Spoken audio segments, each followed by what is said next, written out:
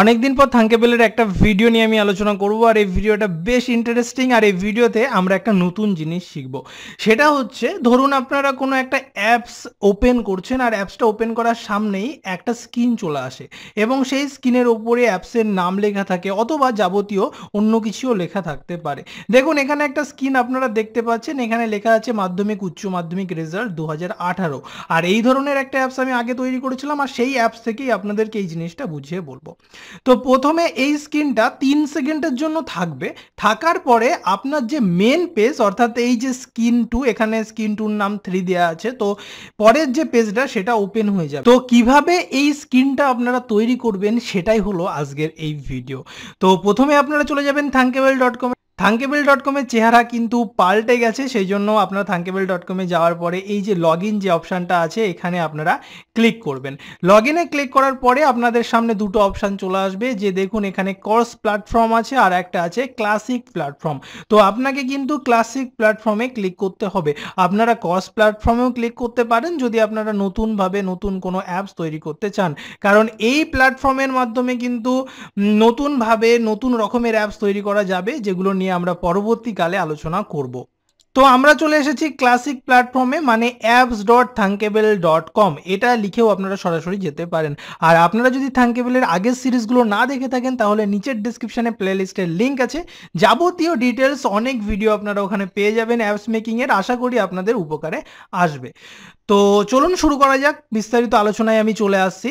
তো এই ধরনের পেজ যদি আপনারা তৈরি করতে চান তাহলে অবশ্যই এই পেজটাকে আপনাকে রাখতে হবে স্ক্রিন 1-এ। অর্থাৎ ধরুন আপনারা স্ক্রিন 1, স্ক্রিন 2, স্ক্রিন 3 আরও অনেক ধরনের স্ক্রিন অ্যাড এখানে করছেন। তো প্রথমে যে স্ক্রিনটা থাকবে স্ক্রিন 1, স্ক্রিন 1-এই কিন্তু এই কাজটা করতে হবে।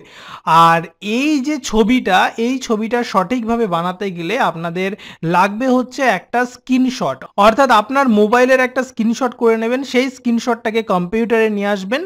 প্রথমে যেমনই স্ক্রিনশট আপনারা নিন না কেন, এই স্ক্রিনশটটাকে ডিলিট করে একেবারে সাদা করে দেবেন। আপনারা আদার্স কালারও করতে পারেন। তো এটাকে যদি আপনারা ডিলিট করে দেন এরকমভাবে মার্ক করে, তাহলে কিন্তু এটা সাদা হয়ে যাবে। এবার এটাকে আপনারা জাস্ট সেভ করে নেবেন, আপনাদের ডেস্কটপে হোক বা যেখানে হোক আপনারা সেভ করে নেবেন। তারপরে আপনারা ফটোশপে চলে যাবেন। আপনাদের যে ফটোশপ কম্পিউটার ইনস্টল আছে, তো আমার অ্যাডোব CS6 ইনস্টল আছে, তো এটাকে আমি ওপেন করছি। দেখুন এখানে আমি কিন্তু এই ছবিটাকে নিয়ে এসেছি, অর্থাৎ হোয়াইট যে স্ক্রিনশটের ছবিটা সেটা এখানে চলে এসছে। এবার আমি বা আপনারা আপনাদের যে ফাইলটাকে এখানে অ্যাড করতে চান বা যে লোগোটা অ্যাড করতে চান সেটাকে জাস্ট আপনারা আপনাদের কম্পিউটার থেকে নিয়ে আসবেন। ধরুন আমি অনলাইন কোচিং সেন্টারটাকেই আনতে চাইছি আপাতত, তো অনলাইন কোচিং সেন্টারটাকে নিয়ে আসলাম। তো এটাকে জাস্ট আপনারা এখানে মার্ক করবেন যেমনভাবে আর কি ফটোশপে কাজ করে। তো এটাকে নিয়ে যাবেন, নিয়ে গিয়ে এখানে ছেড়ে দেবেন। এখানে ছেড়ে দিয়ে মোটামুটি মাঝামাঝি জায়গায় বসিয়ে দেবেন এবং এই ছবিটাকে জাস্ট সেভ করে নেবেন। তো এইভাবেও কিন্তু আপনারা এই স্ক্রিনটাকে বানাতে পারেন। এই স্ক্রিনের ভিতরে আরও কিছু আপনারা লিখে দিতে পারেন। তো আমি এবার চলে যাচ্ছি আবার থাঙ্কেবলে। দেখুন আমি থাঙ্কেবলে চলে এসেছি। আর আপনারা যে ছবিটা তৈরি করলেন সেই ছবিটা আপনারা নিয়ে আসবেন। দেখুন এখানে স্ক্রিন 1 আছে, আপনারা স্ক্রিন 1-এ ফার্স্টে চলে যাবেন। স্ক্রিন 1-এ এই যে দেখুন ব্যাকগ্রাউন্ড কালার হোয়াইটই থাক, এখানে কোনো চেঞ্জ করার দরকার নেই। এই যে দেখুন ব্যাকগ্রাউন্ড ইমেজ, এখানে চলে যাবেন। এখানে গিয়ে আপনারা আপলোড ফাইলে ক্লিক করে এখানে চুজ ফাইল করবেন। চুজ ফাইল করলে আপনার কম্পিউটারের ভিতরের অংশগুলো খুলে যাবে। এবার যেখানে আপনারা ফটোশপের ফাইলটাকে সেভ করেছিলেন সেখান থেকে আর কি জাস্ট আপলোড এখানে করে দিতে হবে। আর আপলোড করার সঙ্গে সঙ্গেই কিন্তু এই যে স্ক্রিন 1, এই স্ক্রিন 1-এর ব্যাকগ্রাউন্ডে এই ছবিটা চলে আসবে। ব্যাস আপনাদের কাজ কিন্তু এইটুকুনি। এবার আপনাদের চলে যেতে হবে ব্লগসে যাওয়ার আগে আপনাদের একটা কাজ করতে হবে। এখানে জাস্ট একটা জিনিস অ্যাড করতে হবে, সেটা হচ্ছে এখানে একটা আমাদের ক্লক নিতে হবে। আপনারা এই সেন্সরে চলে যাবেন, সেন্সর থেকে এই ক্লকটাকে টেনে নিয়ে এখানে জাস্ট ছেড়ে দেবেন। এখানে ছাড়ার সঙ্গে সঙ্গে এখানে ক্লকটা চলে আসবে। আর যখন এই ক্লক চলে আসবে তখন আপনাদের যেতে হবে ব্লকসে। আপনারা ক্লকের ওপরে ক্লিক করবেন। ক্লকের ওপরে ক্লিক করলে একেবারে ওপরের দিকে একটা ব্লকস আপনারা পেয়ে যাবেন, যেটা থাকবে হোয়েন ক্লক টাইমার। তো এইটাকে জাস্ট এখানে টেনে নিয়ে আসতে হবে। অলরেডি আমার নিয়ে আসা আছে, তো আমি এটাকে ডিলিট করে দিলাম। এরপরে যে ব্লকটা নিয়ে আসতে হবে সেটা আপনারা পেয়ে যাবেন কন্ট্রোলের ভিতরে। এখানে আপনারা দেখতে দেখতে পাবেন ওপেন অ্যানাদার স্কিন নেম, তো এটাকে জাস্ট নিয়ে আসতে হবে। আর এখানে দেখুন টেক্সট আছে, টেক্সটের থেকে আপনারা একেবারে এই যে ব্ল্যাঙ্ক টেক্সটের যে ব্লকসটা সেটা এখানে নিয়ে আসবেন এবং এর মাঝে আপনাকে ধরুন এখানে নিয়ে আসলেন, নিয়ে আসার পরে এখানে লিখে দিতে হবে স্কিনের নাম, অর্থাৎ কোন স্কিনে আপনি নিয়ে যেতে চাইছেন সেই স্কিনের নামটা দিয়ে দিতে হবে।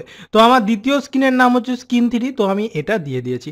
তারপরে যে ব্লকের কাজটা করতে হবে, এই ব্লকের কাজটা না করলেও হবে, কিন্তু এই ব্লকের কাজটা যদি আপনারা না করেন তাহলে এই যে ডিজাইনারে যেতে হবে এবং এই যে ক্লকটা আপনারা নিয়েছেন এই ক্লকের উপরে ক্লিক করতে হবে এবং এখানে দেখুন টাইমার অলওয়েজ ফায়ার এই অপশানটাকে কিন্তু আনচেক করে দিতে হবে। আপনারা যদি এই অপশনটাকে আনচেক করে দেন তাহলে ব্লকসের ভিতরে গিয়ে আপনাকে এই কাজটা করতে হবে না।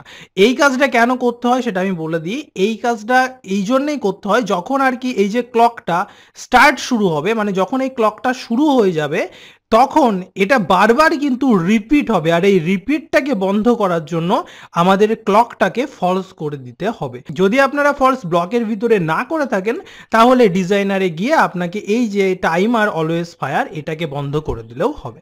তো আপনারা ইচ্ছা করলে দুটোই করতে পারেন, ওখানে বন্ধ করে দিতে পারেন, আবার এই ব্লকসটাকেও অ্যাড করতে পারেন। আর এটা অ্যাড করতে গেলে আপনাকে যেতে হবে ক্লকের নিচের দিকে আপনারা এই ব্লকস কিন্তু পেয়ে যাবেন।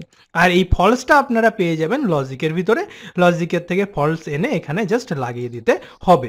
মানে যখন এই ঘড়িটা চলা শুরু করবে এবং ঘড়িটা চলার পর যখন থেমে যাবে তখন পরের স্ক্রিনটা ওপেন হবে এবং এই যে ঘড়ি চলা সেটাও বন্ধ হয়ে যাবে।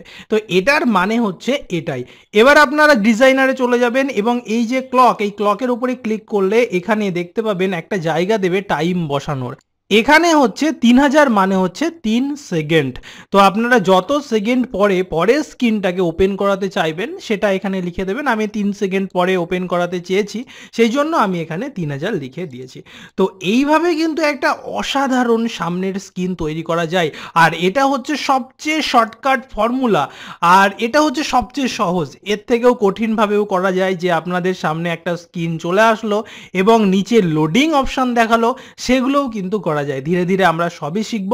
আজকের মতন ভিডিওটা এইটুকুনি ছিল। আরেকটু বলে দিই আমি, এরপরে আপনারা স্ক্রিন 2তে যখন চলে যাচ্ছেন এই কাজগুলো তো আমি অলরেডি দেখিয়ে দিয়েছি, কিভাবে অ্যাড আপনারা অ্যাক্টিভেট করবেন, কিভাবে আপনারা নোটিফায়ার অ্যাক্টিভেট করবেন, কিভাবে পুশ নোটিফিকেশন অ্যাক্টিভেট করবেন, সমস্ত কিছুটাই আমি কিন্তু আগের ভিডিওগুলোতে বলে দিয়েছি। তো আপনারা ডেসক্রিপশনে পেয়ে যাবেন প্লেলিস্টের লিঙ্ক, ওখান থেকে দেখে নেবেন। আজকের মতন ভিডিওটা এখানেই শেষ করছি। আপনারা ভালো থাকবেন, সুস্থ থাকবেন, ভালোভাবে থাকবেন। আর এই ধরনের যে কোনো ভিডিও আপনারা যদি পেতে চান তাহলে অবশ্যই কমেন্ট করে জানাবেন যে কী ধরনের ভিডিও আপনাদের দরকার হচ্ছে অ্যাপস তৈরির ক্ষেত্রে। থাঙ্কেবল থেকে অ্যাপস তৈরি করা বর্তমানে আমি শেখাচ্ছি, পরে অ্যান্ড্রয়েড স্টুডিও থেকে আপনাদেরকে বেসিক অ্যাপসগুলো আমি শিখিয়ে দেবো। অ্যান্ড্রয়েড স্টুডিও খুব কঠিন, মানে সবার কাছে হয়তো কঠিন লাগবে না, বেশ আমার কাছে বেশ কঠিনই লাগে। আমি মনে করি সবাই এটা বুঝতে পারবে না, সেই জন্য আমি অ্যান্ড্রয়েড স্টুডিওটা আপাতত হাইড করে রেখেছি। তো যাই হোক বন্ধুরা, ভিডিওটা শেষ করছি। সবাই ভালো থাকবেন।